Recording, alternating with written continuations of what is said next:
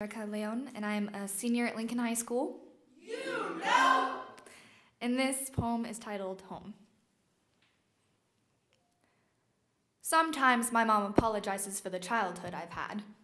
I can't really forgive her because I'm not sure how much of it is her fault in the first place, or what she thinks she could have done to change the course of history. But I wonder, if we are our experiences, then what does that make me? I am derived from broken homes and regret, dreaming of a time where I won't hear stories of family feuds, wrongdoings, and tragic deaths, a time before life hardened my mom's calluses, and sadness filled the crevices of her soul. Married at 16 to trade a broken dream for a broken man. I am derived from this. From the border that my great-grandfather crossed from Mexico. Cold and unforgiving like generations to come, I'm from my father's hatred of his own culture.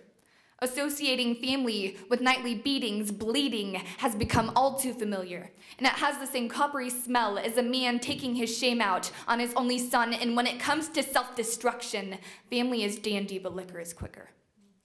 Seems to be an ongoing tradition. A cycle of sweating through clothes and grinding bones and gritting teeth so forcefully that cartilage between knuckles disintegrates and teeth are warped and paper thin. Dark circles under eyes and leathery skin. I'm derived from this.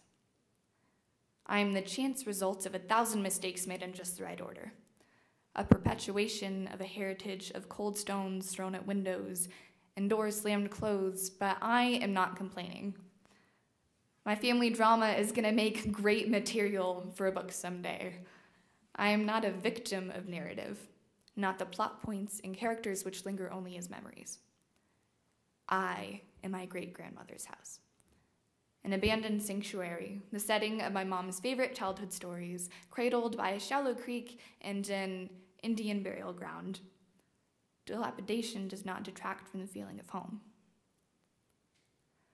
Golden afternoon light catches the floating dust, the coatings of memories and rust, beads and buttons scattered across rotted floorboards. Through the must and moss and long years past, it still smells like grandma. Vines wind up and weave through empty window panes, rooting this place to the earth, reclaiming it, reclaiming me.